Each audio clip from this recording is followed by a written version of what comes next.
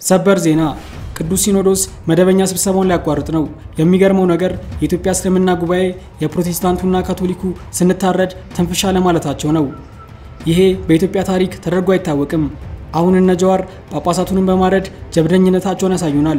የነገሩ ፍጻሜ እየቀረበ ይመስላል።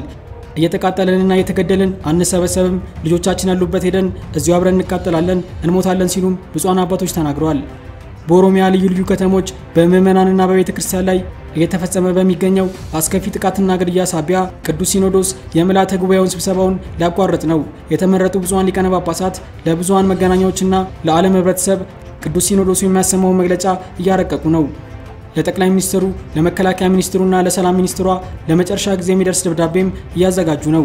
በባሌ፣ በአርሲ፣ በምስራቅ ሐረርጌ፣ በድሬዳዋና በአዳማ ቤተክርስቲያንና ምዕመናን የአክራሪዎችና ነውጠኞች ሰለባ እየሆኑ ነው። ቤታቸውና ንብረታቸው እየተጠቃ ነው። አስከፊ እልቂት ማንዣበቡ ተገልጿል። የዜናው ምንጭ ሐራ ተዋሕዶ ነው። በዛሬው ዕለትም ቅዱስ ሲኖዶሱ አስቸኳይ መግለጫ አውጥቷል። ለሁሉም ኢትዮጵያውያን የተላለፈ አስቸኳይ መግለጫ።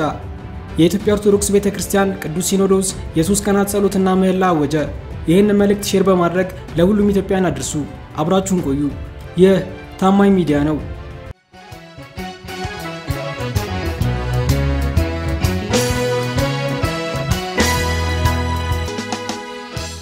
በስመ አብ ወወልድ ወመንፈስ ቅዱስ አሐዱ አምላክ አሜን። በዛሬው ዕለት በመንበረ ፓትርያርክ ጠቅላይ ቤተ ክህነት የጸሎትና የምህላ አዋጅ ታውጇል። ያለ ሀገር ሰላምና አንድነት እንዲሁም ፍቅርና ተግባቦት መኖር የማይቻል በመሆኑ ሁሉም እንደየእምነቱና የሃይማኖቱ ሥርዓት ከዛሬ ጥቅምት 13 ቀን 2012 ዓ.ም ጀምሮ ለ3 ቀናት ያክል በጸሎትና በሐዘን ስለ ሀገር ሰላም በአንድነት ልመናውን ለፈጣሪ ያቀርብ ዘንድ ጸሎትና ምህላ እንዳደርግ ማወጁን ምልዓተ ጉባኤው በአስቸኳይ መግለጫ አስታውቋል። ዓመታዊ መደበኛ ስብሰባውን በማካሄድ ላይ የሚገኘው የኢትዮጵያ ኦርቶዶክስ ተዋሕዶ ቤተክርስቲያን ቅዱስ ሲኖዶስ ዛሬ ጥቅምት 13 ቀን 2012 ዓ.ም በወቅታዊ ጉዳይ ላይ በሰጠው መግለጫ የምህላና የሰላም ጥሪ አስተላልፏል።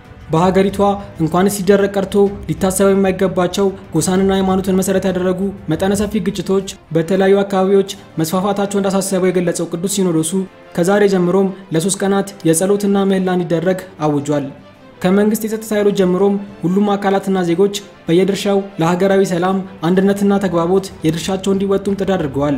ቅዱስ ሲኖዶሱ በመግለጫው በተለያዩ አካባቢዎች የሚነሱ ግጭቶች ምክንያታዊ ባልሆኑ ጉዳዮች መነሻነት የተከሰቱ ናቸው ብሏል። ከእውነታ የራቁ የህዝቡን የአንድነትና የአብሮነት ባህል የሚጎዱ ታሪክን የሚያፋልሱ ሐሰተኛ ትርክቶች ለግጭቶች መንስኤም እንደሆኑ ገልጸዋል። በሀገራችን በተለያዩ ክልሎች ልዩ ልዩ ምክንያቶች የአማራና የቅማንት፣ የሶማሌና የአፋር፣ የአማራና የትግራይ፣ የኦሮሞና የአማራ፣ የጉምዙና የአማራ፣ የሲዳሞና የወላይታ በሚል ብሔርና ሃይማኖትን እንዲሁም ቋንቋን መሰረት ያደረገ በኢትዮጵያ ሀገራችን እንኳንስ ሊደረጉ ይቅርና ሊታሰቡ የማይገባቸው መጠነ ሰፊ ግጭቶች በመከሰታቸው የሰው ሕይወት ጠፍቷል። በርካታ ንብረት ወድሟል። ዜጎች ከቀያቸው አለአግባብ እየተፈናቀሉ ለከፋ እንግልትና እርዛት ተዳርገዋል። እስካሁን ድረስ በግጭቶች እየደረሱ ካሉት የሰው ሕይወት ጥፋትና የንብረት ውድመት ልንማር ባለመቻላችን በያዝነው ሳምንት ችግሩ ቀጥሎ በአዲስ አበባ፣ በኦሮሚያ ክልልና በሌሎችም ክልሎች እየተከሰተ ያለው ግጭት እጅግ አሳሳቢ ከመሆኑም በላይ ጊዜ የማይሰጥና ሁሉም ኢትዮጵያውያን በአንድነትና በህብረት ችግሩን ካልቀረፍ ነው መጠነ ሰፊ ጉዳትን የሚያስከትል ከመሆኑም በላይ በሀገራችን ያሉ ጅምር የልማትና የእድገት ጉዞዎችን በመግታት ሀገሪቱን ለከፍተኛ ጥፋትና ድህነት የሚዳርግ እጅግ አሳሳቢ ጉዳይ በመሆኑ ዓመታዊ ስብሰባውን በማካሄድ ላይ የሚገኘው የቅዱስ ሲኖዶስ ምልዓተ ጉባኤ ስለ ሀገር ሰላም ቅድሚያ በመስጠትና ከሌሎች የመወያያ አጀንዳዎች በማስቀደም በጉዳዩ ላይ በስፋት ከተወያየ በኋላ ተከታዩን አስቸኳይ የአቋም መግለጫና የሰላም ጥሪ አስተላልፏል።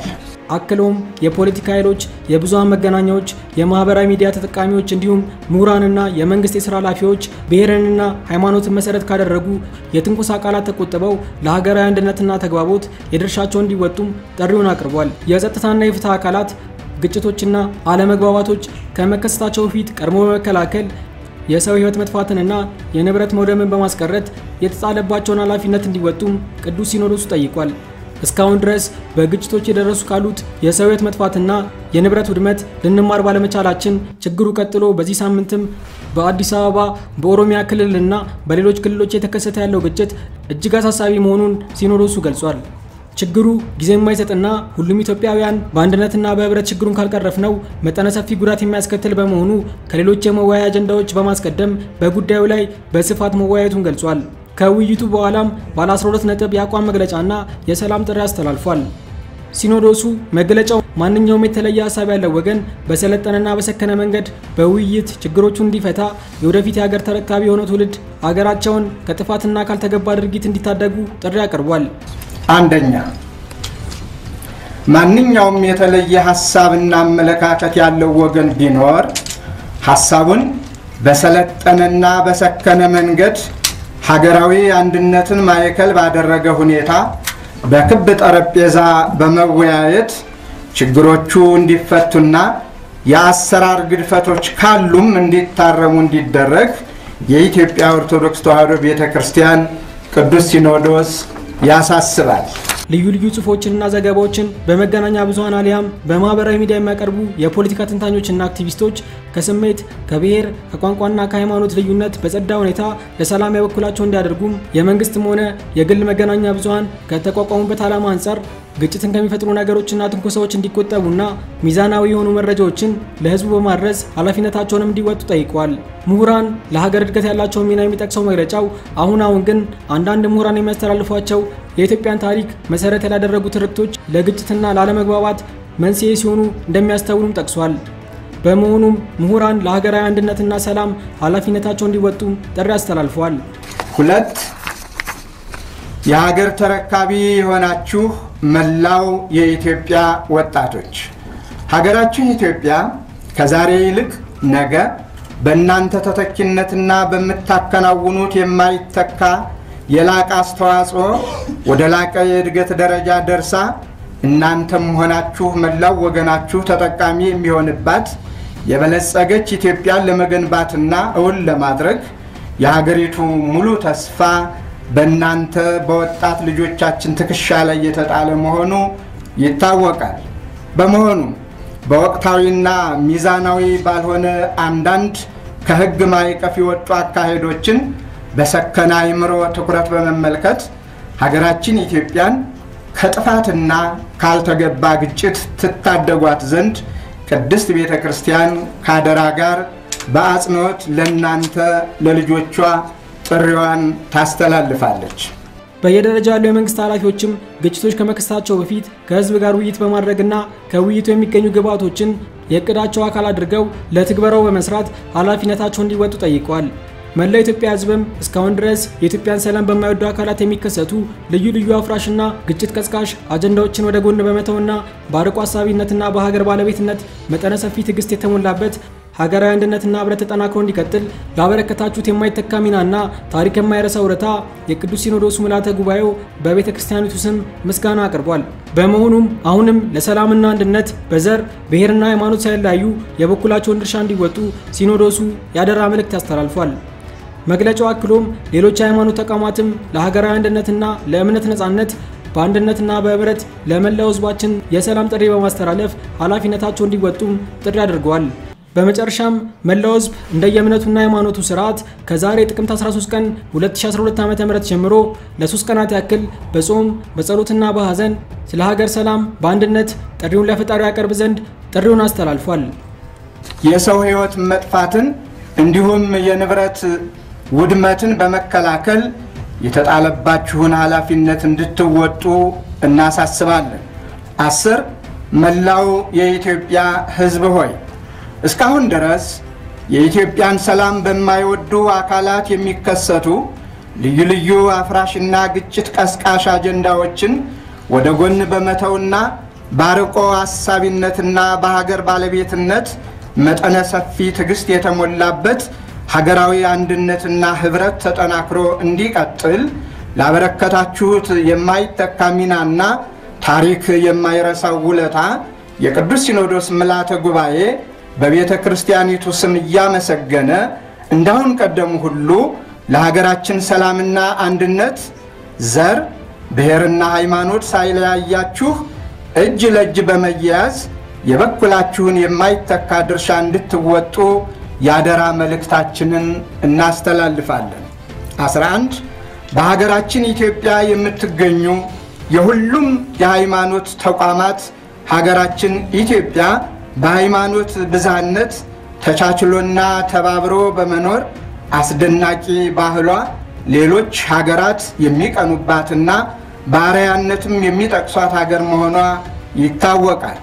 በአሁኑ ወቅት ይህ አኩሪና አርያ የሆነ ታሪኳን በሚያደበዝዝ ሁኔታ ሃይማኖትና ብሔርን መሰረት ያደረጉ ግጭቶች እየተበራከቱ በመሆናቸው ዜጎች ያለምንም መሸማቀቅና ተጽዕኖ እምነታቸውን ተከትለው ፈጣሪያቸውን በማመንና በማስመለክ ለማስመለክ የማይችሉበት የስጋት አደጋ እየተጋረጠ ከመሆኑ አንፃር ሁሉም ቤተ እምነቶች ለሀገራዊ አንድነትና ለእምነት ነፃነት በአንድነትና በህብረት ለመላው ህዝባችን የሰላም ጥሪ በማስተላለፍና ዘወትር በያስተምሯችን ለህዝባችን የሰላምን ጥሪ ተደራሽ በማድረግ ሀገራዊ ኃላፊነታችንን እንወጣ ዘንድ ጥሪያችንን እናስተላልፋለን።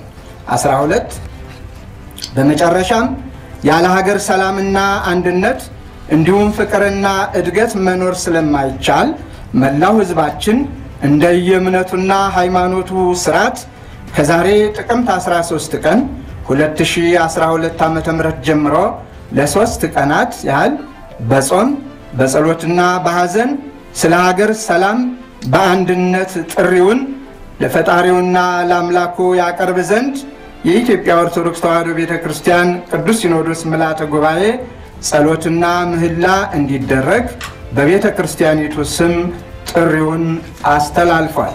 መንፈሳዊ አዋጁንም አውጇል። ጥቅምት 13 ቀን 2012 ዓ.ም አዲስ አበባ ኢትዮጵያ። እግዚአብሔር ኢትዮጵያንና ሕዝቦቿን ይባርክ ይቀድስ።